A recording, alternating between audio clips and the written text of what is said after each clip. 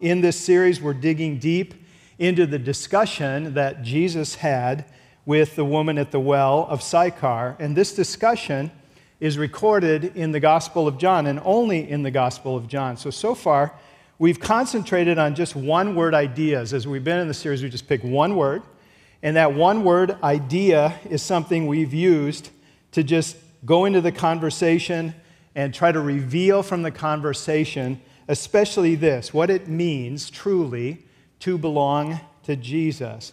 This past December, we had here at our church something called the Christmas family, what do we call it?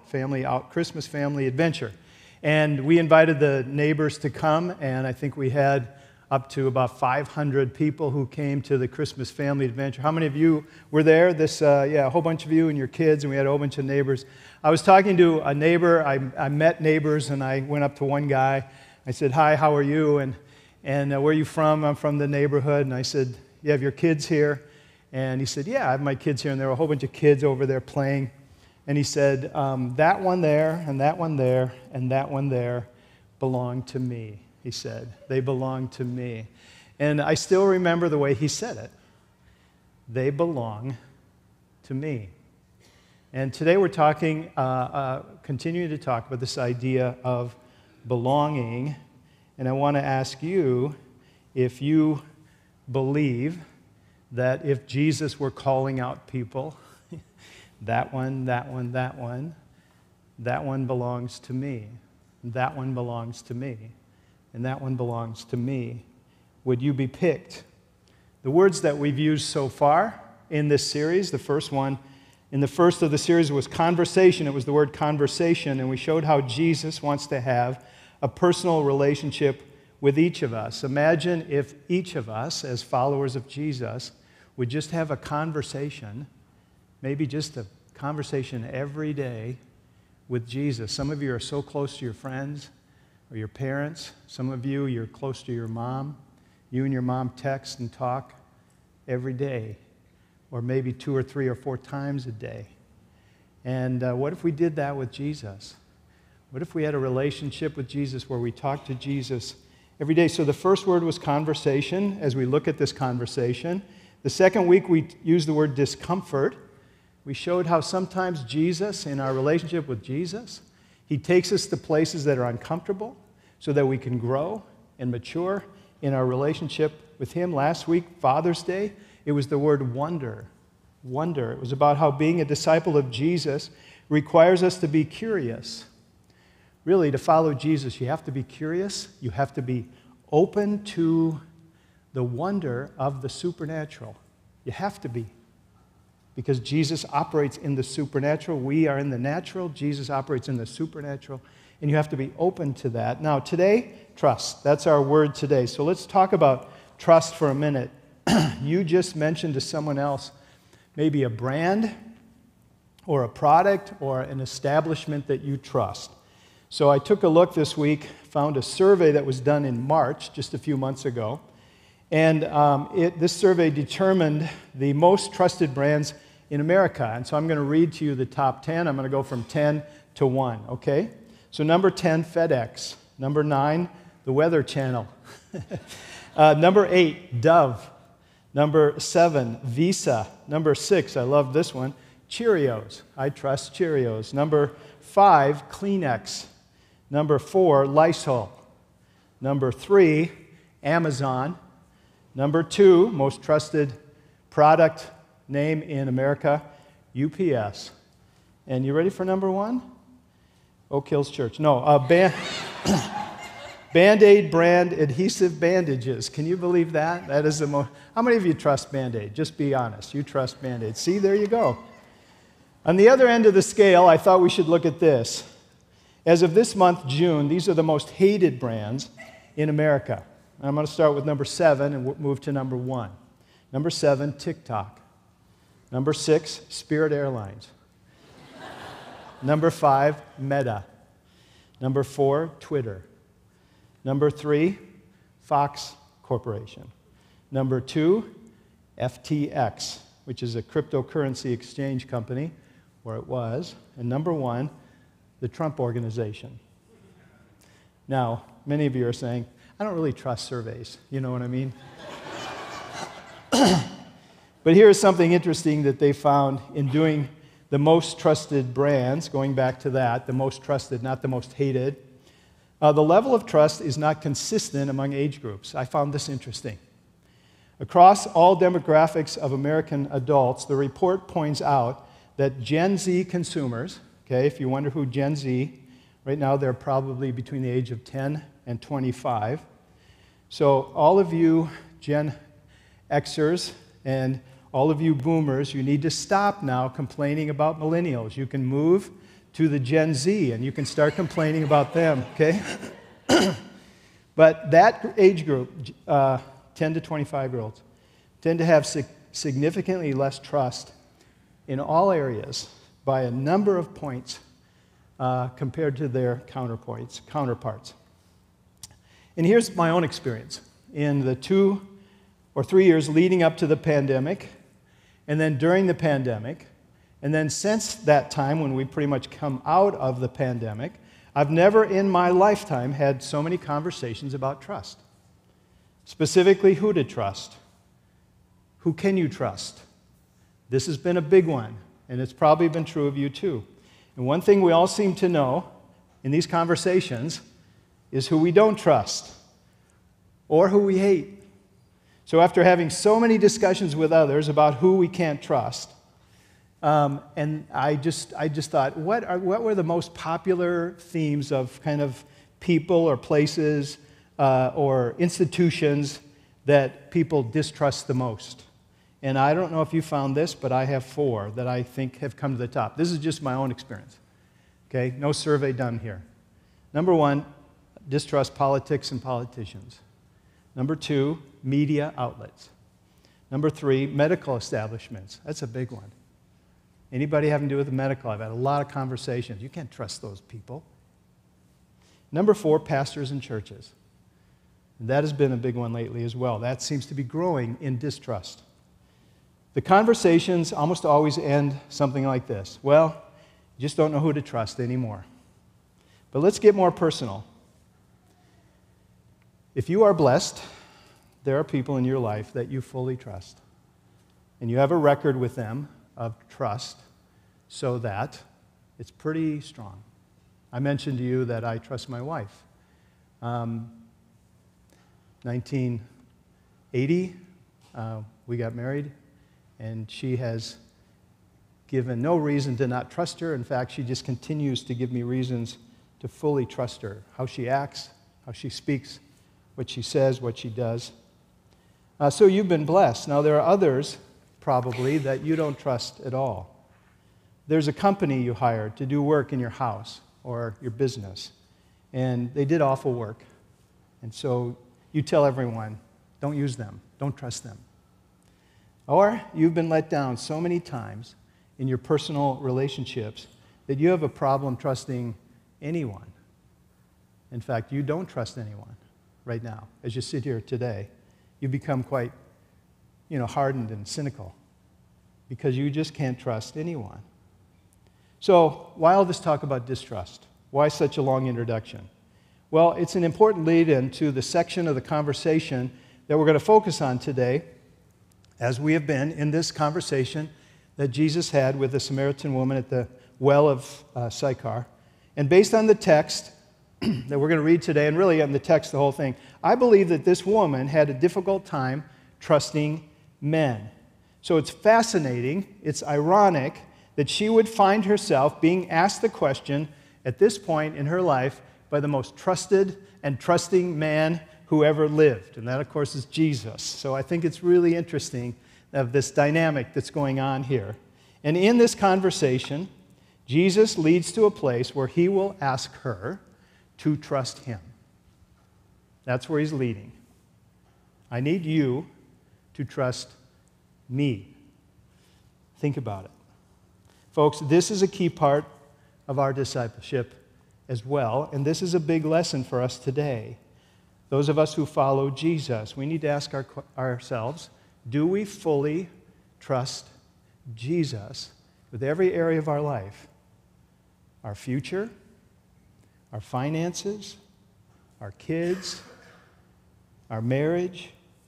Do we trust with relationships that we think somebody's getting away with something? Do we trust when we've been hurt? Do we trust in every area of our life? So let's read this part of the conversation now, and then we'll just dig into it a little more. We'll pull out some phrases in the conversation, see what we can learn about trust. This is John 4:16. At this, Jesus said, he's had a long conversation with her so far, but at this, Jesus said, "Go call your husband and come back." The woman answered, "I do not have a husband." Jesus said to her, "You have correctly said, 'I do not have a husband,' for you have had 5 husbands, and the man you are now living with is not your husband. You have said this truthfully." I think this is really interesting that twice Jesus said, "You have told the truth." The woman said to him, "Sir, I see that you are a prophet. Our fathers worshipped on this mountain, but you Jews say that the place where one ought to worship is in Jerusalem at the temple." Jesus replied, "Woman, believe me, a time is coming when God's kingdom comes, when you will worship the Father neither on this mountain nor in Jerusalem." Verse 22. "You Samaritans," Jesus still talking, "you Samaritans do not know what you worship. We Jews do know what we worship, for salvation is from the Jews.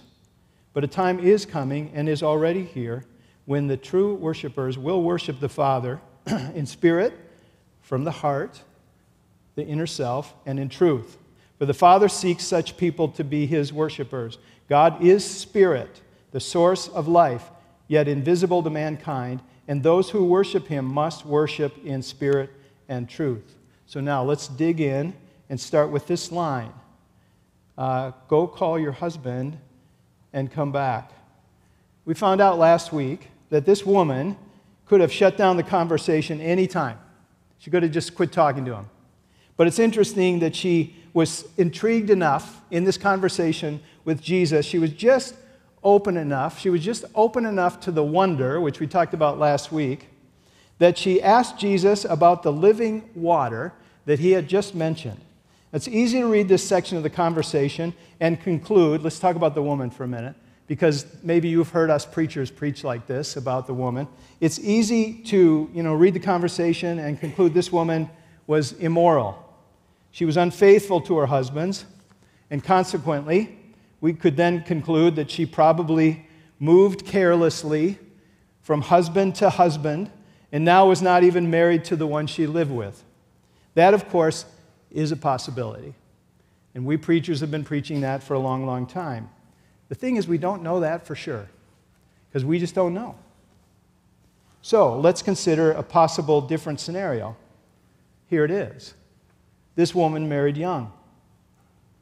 As that was really the only way for a woman in this society to have a life, to have children, to have provision, to have a home. That's how the society worked, the culture worked. Men, on the other hand, could marry and easily divorce their wives. And I mean easily divorce their wives. They gave a certificate of divorce. They just wrote out, here's the reason why, and they could be divorced from their wives. So maybe this woman married, but then was rejected.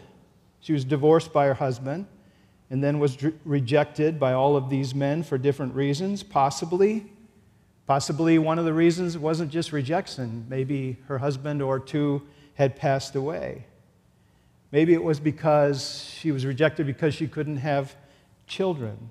So after being let down so many times, she had just simply had it with marriage and men, and so she clung to a man who would let her live in his home. The truth is, we just don't know why this woman had 5 husbands. Whatever the reasons for her situation, either her own mistakes or the mistreatment of 5 husbands, it's safe to conclude 2 things about her. Okay? 1, the coming and going of all the husbands caused her to be the subject of gossip in town. For sure, this had to be the case.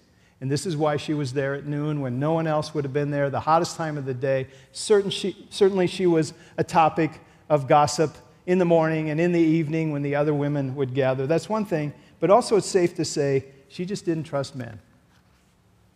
But today, on this day at noon at the well, she met a man who immediately seemed different. At first, she saw him as maybe just one more unreliable, hurtful man. But I believe it in his tone, in his attitude, the way he looked at her, didn't make her feel like an object, didn't make her feel like she was insignificant. And he talked about living water, and when she asked for some of that water, he told her, go get your husband. And this is interesting. Jesus did not ask her this to shame her or to insist that she repent, but this is important. He asked her this question to reveal to her who he was, because he was about to tell her history. You've had 5 husbands, and the one you're living with now is not your husband. What Jesus wanted to do was reveal to her who he was. See, when we realize who Jesus really is, we know that he's the one who can free us of our shame, our mistakes, our sin, our confusion about life, our challenges in relationships. When we really, truly realize who Jesus is, then we realize Jesus is the one who can do that. And did you notice what the woman said? I mentioned this as we read it. When Jesus asked her to go get her husband, she didn't try to evade the question. She didn't try to give a clever answer. She told the truth. I do not have a husband.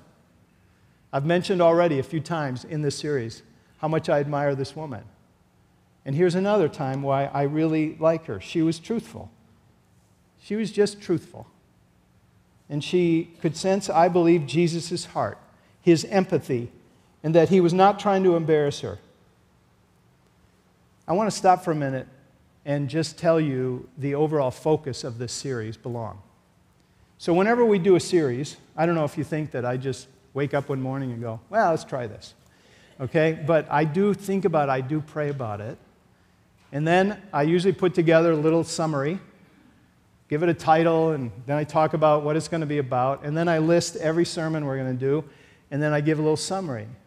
And so a number of weeks ago, whenever we started planning today, or this series, I handed to our service planning group the summary of this series. And this is the summary I gave to the team. Listen, this series, Belong, is a focus on the conversation Jesus had with the Samaritan woman that reveals how we can truly belong to Jesus Christ. I felt strongly that many of us have had religious background, and we've been in church a long time. I have, all my life. And I just wanted to spend a few weeks talking about and having us think about, do I really belong to Jesus? Do I really? And what does that mean to belong to Jesus? Folks, if we want to see what Jesus is like, if we want to know his heart and his intentions toward us, if we want to know what it's like to have a relationship with Jesus and not have a dry religion, we see a perfect model for that right here in this conversation. And we see what it really means to belong to Jesus. And we see it more and more clearly as the conversation progresses. Jesus wants this woman to know that he is the Messiah, that she has been hearing about all her life, and that he has come not to condemn her, but to save her and to be in relationship with her. So, after Jesus tells her things about her past that there is no way he could have known, she says, "Sir, I see that you are a prophet. I see that you are a prophet." Sometimes when we think of prophets in the Bible, we think of Old Testament prophets. Maybe you've read the Old Testament, and you know names like Isaiah and Jeremiah and Amos and Ezekiel. They brought the word of the Lord to Israel. And sometimes we think they only talked about future events and bringing warnings to proclaim to people these warnings. You know, if you keep up this kind of lifestyle and behavior, they would say, things are going to happen. I just tell you, this is what's going to happen to you. But Old Testament prophets also brought words of blessing and hope as well. If you turn from your ways, if you honor God in your life, blessing will come to you. God will bless you. God will deliver you. So here at the well, we see this happening on a personal level. Just as the Old Testament prophets pointed out to Israel what life had become for them when they rejected God. I mean, that's really what prophets did. Look at Israel. Look at what your life is at. Just look at your life. Now, this is because you rejected the God of love in your life. So just as the prophets did that, Jesus here simply points out what her life has been like outside of God and tells her, this woman, what life can be like with God. I mean, that alone is powerful. You know, Caroline Lewis, who I'm taking this series from a little book of hers called Belonging, she believes that John describes sin in his gospel as living life apart from God. There's a lot of truth to that. Now listen to what she wrote. Not necessarily having to do with one's morals or scruples. It's not about labeling what you have done wrong, but rather that you are apart from God or not in a relationship with God or Jesus. Now we know the Bible is filled with laws. It's quite clear. It's pretty clear on sin. The Bible's clear on sinful actions in the law. But in a culture like we have in America, have you said anything like this lately? Have you felt this lately? It seems that we are in a culture in America where fewer and fewer things are considered to be sinful or wrong. We have a population today where many are living their lives in a state of being without God. Without God. And the Bible says that that way of living, in the end, is lonely, it's empty, it's unfulfilling, and leaves one searching for something that is truly living, that's truly eternal. So this woman keeps the conversation going with Jesus. He's just told her specific details about her life, and yet, knowing those details, he's compassionate and he's kind toward her. So what does she do? She asks him a question about one of the most pressing theological issues of the day. Such an interesting conversation. He just tells her about her life. She says, "You must be a prophet."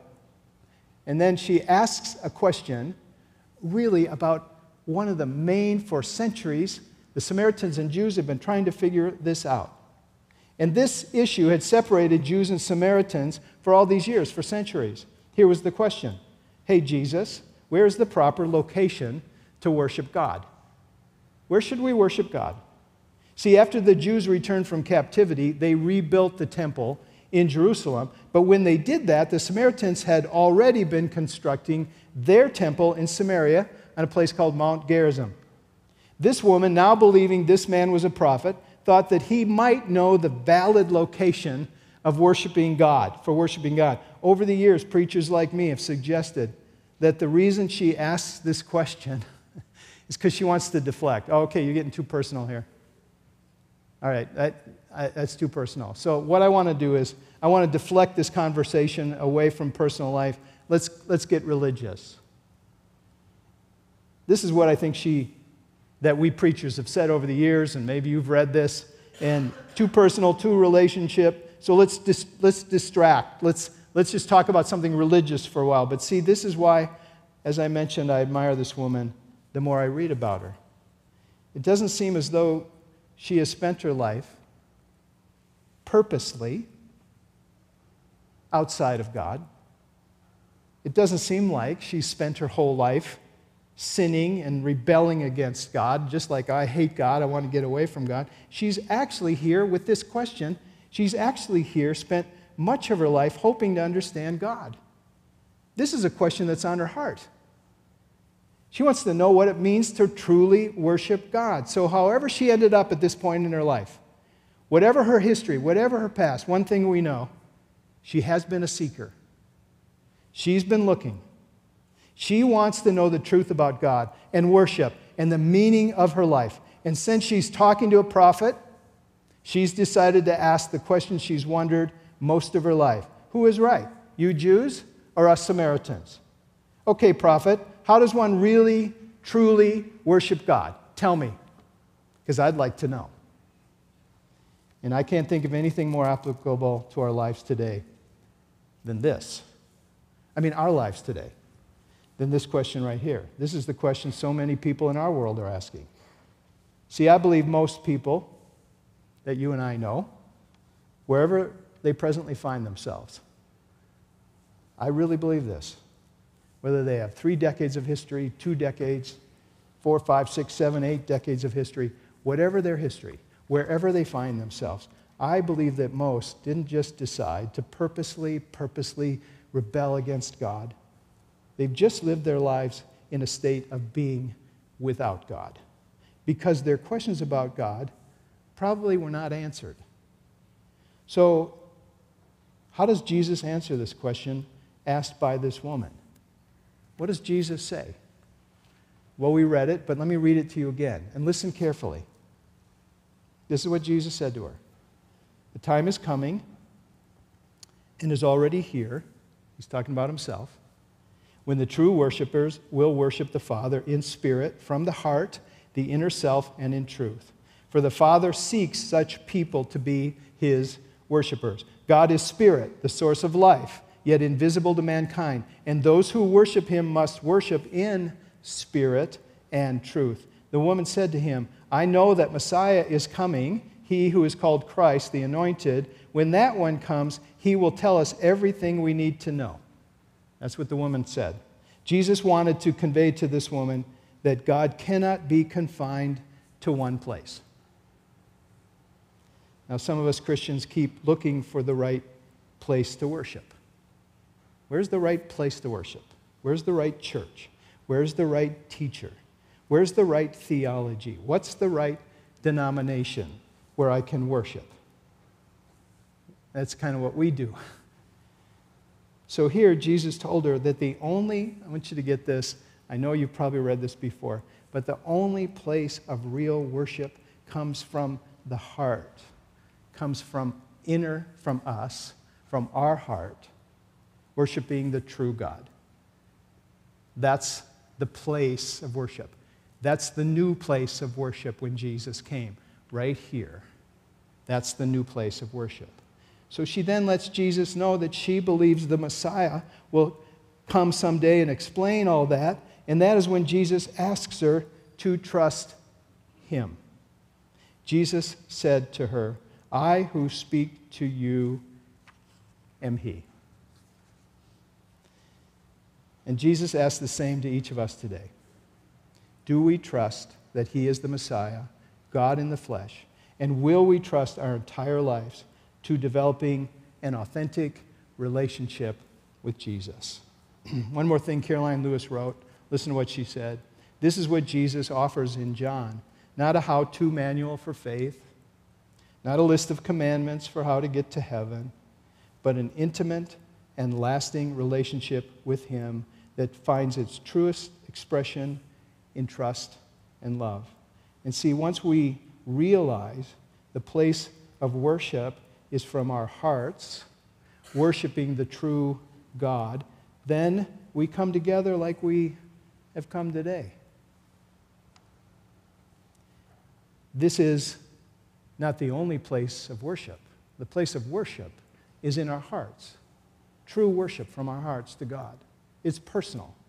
But then we get to come to this house of worship where true worshipers gather together to worship and pray and connect and grow. And guess what else we get to do? We get to come to the Lord's table.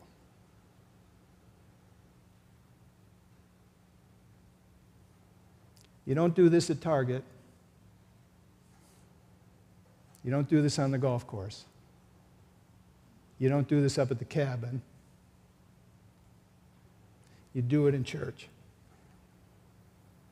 And you do it with other true worshipers. And you get to look around the room and go, oh, you have Jesus too. Oh, you have Jesus too. Isn't this great that we have Jesus? Let's come to the table and remember what he did. And we're going to invite you to do that. But before we do, let's pray. Would you bow your heads with me?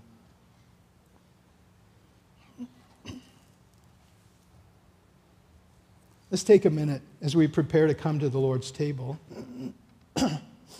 Let's examine our own lives and consider this question. Do I have a true, authentic relationship with Jesus, trusting him as the Messiah and trusting him with every area of my life? Right now, you realize Jesus is the Messiah. and you want to trust your life with Him, you want to give your life to Him and receive Him as your Lord and Savior, I encourage you just to say a prayer, something like this. Dear Jesus, I know who you are. I believe you're the Messiah, the Christ. And I want to trust you with my life.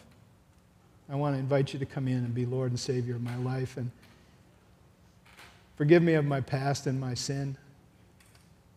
And come in and be Lord and my Savior.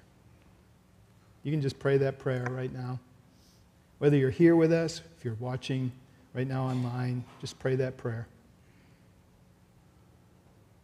And so, Lord, we just take a moment now to bless folks who have opened their heart to you today, just like this woman does, as she realizes who you are.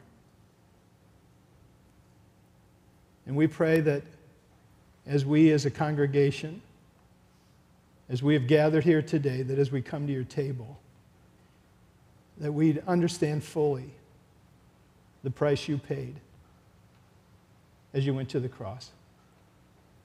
And we pray this in your name, Jesus. Amen.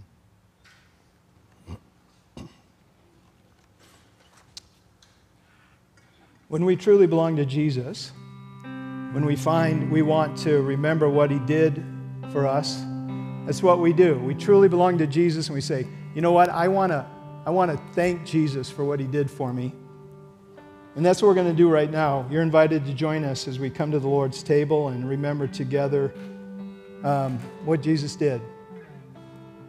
We have open communion here at Oak Hills Church, which means that you don't have to be a regular attender or a member to join us for communion. If this is meaningful to you because of your relationship with Jesus, because you've invited Jesus into your heart, and taking the bread and the cup would be meaningful to you to remember what Jesus did, we invite you to come. You're welcome to come. I want to tell you that in a minute we're going to invite you to come. We're going to, the band and the worship team are going to lead in a worship song, and as they do, we're going to invite you to come to one of these tables down here, over here, or in the back over here. And this is something I want you to know. When you take the cup and the bread, take it back with you to your place, okay? And then hold it. And then I'll come back and I will lead us together. We're going to partake together, okay? And so you'll see here the communion map, which will give you directions as to where to go. And the ushers will also help you, but we'll start in the front row. If you're in the front row, we're going to invite you to come. And so let's put this time aside now. Let's let the Holy Spirit move in this place. And let's remember, as a group of true worshipers, what Jesus did for us, and honor Jesus by remembering that. And so, I invite you to come, and let's come to the Lord's table.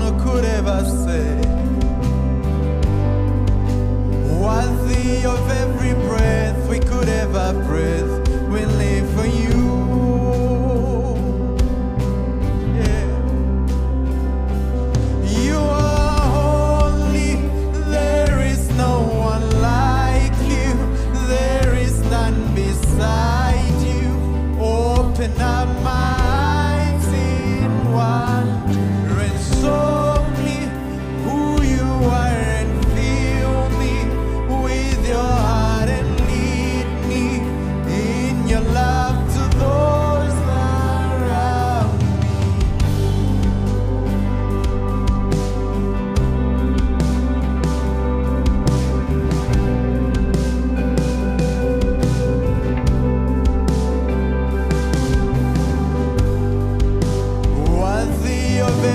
song we could ever sing. Yes, worthy of all the praise we could ever bring, worthy of every breath we could ever breathe. We live for you. Yes, we live for you, God. Jesus, Jesus, the name above every other name. Jesus, the only one who could ever say, worthy of every breath we could ever breathe. We live for you. We live for you. We live for you. Only there is no one like you. There is none beside you. Open up my eyes in wonder and show me who you are and fill me with your heart and lead me in your love to those around me. Only there is no one like you. There is none beside you. Open up my eyes in wonder and show me who you are and fill me with your heart and lead me in your love to those around me.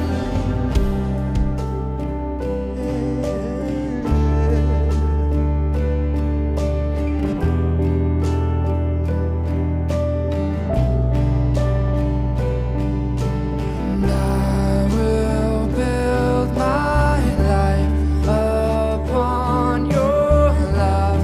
It is a firm foundation.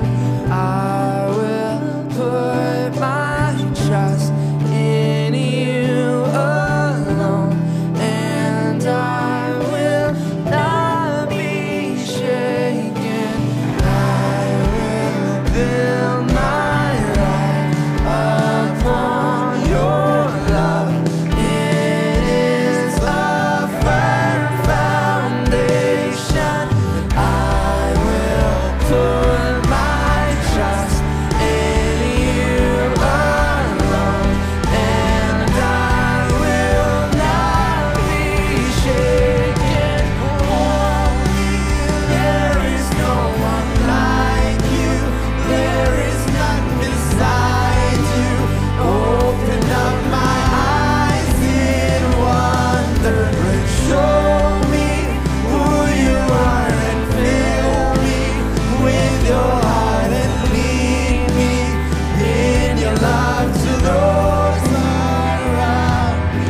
And I will build my life upon your love. It is a firm foundation. I will put my trust in you alone, and I will not be shaken. I will build my life upon your love.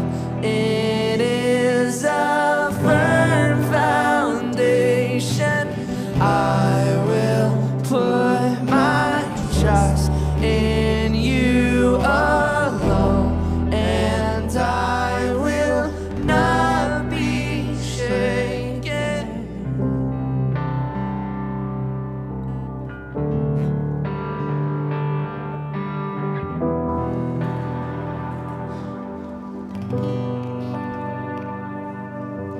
I'm going to encourage you, if you haven't yet, to just open up the cup and take the bread, hold it in your hand.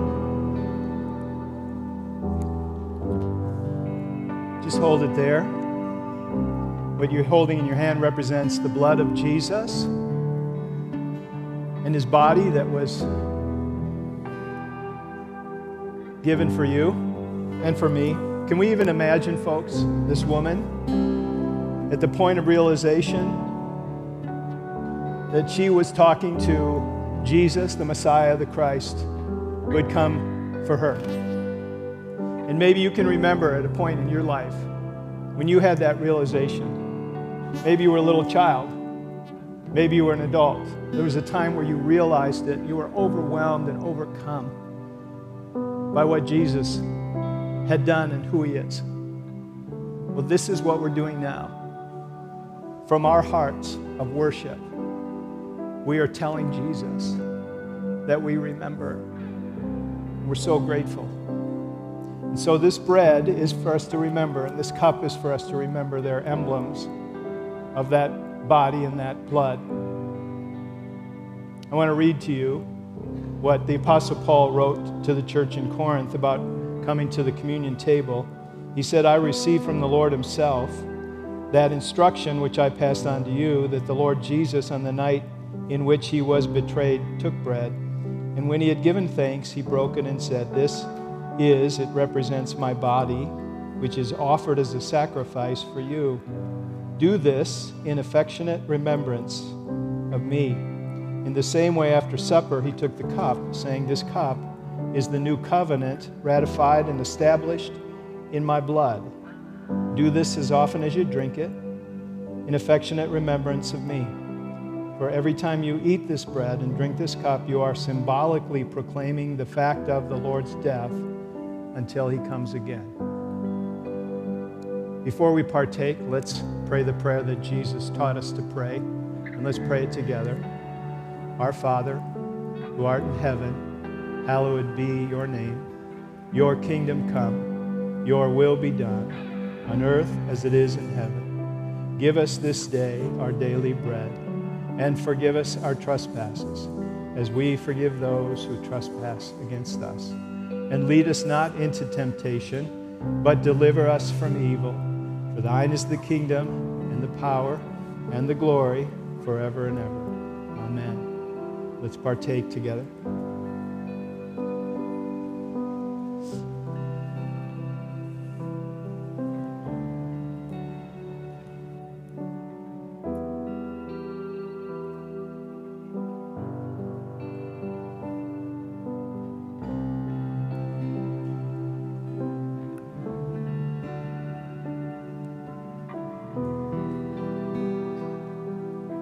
I want to encourage you just to bow your heads for a moment. I want to encourage you, if you haven't yet, just to have one of those conversations with Jesus right now. And from your heart, just say, Jesus, I want you to know that I remember. And I'm so grateful.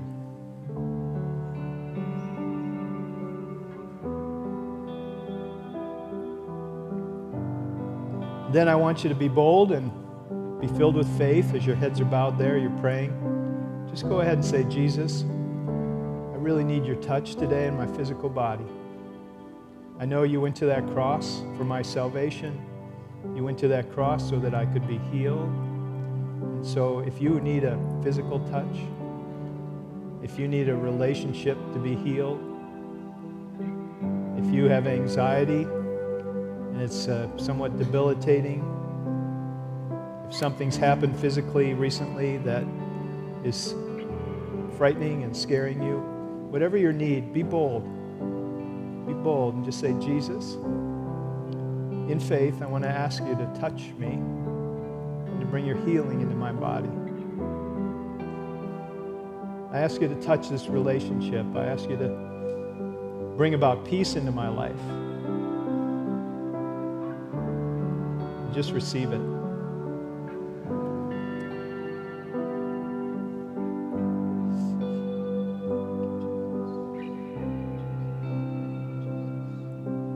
Holy Spirit, come now. Move in this place. Touch every heart.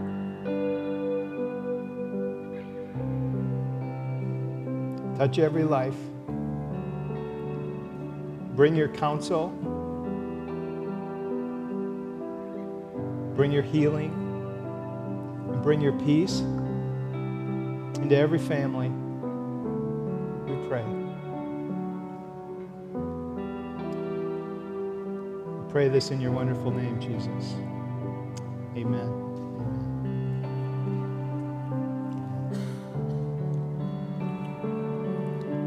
Ben and Jane Lau are right over here. And they'd love to pray with you today.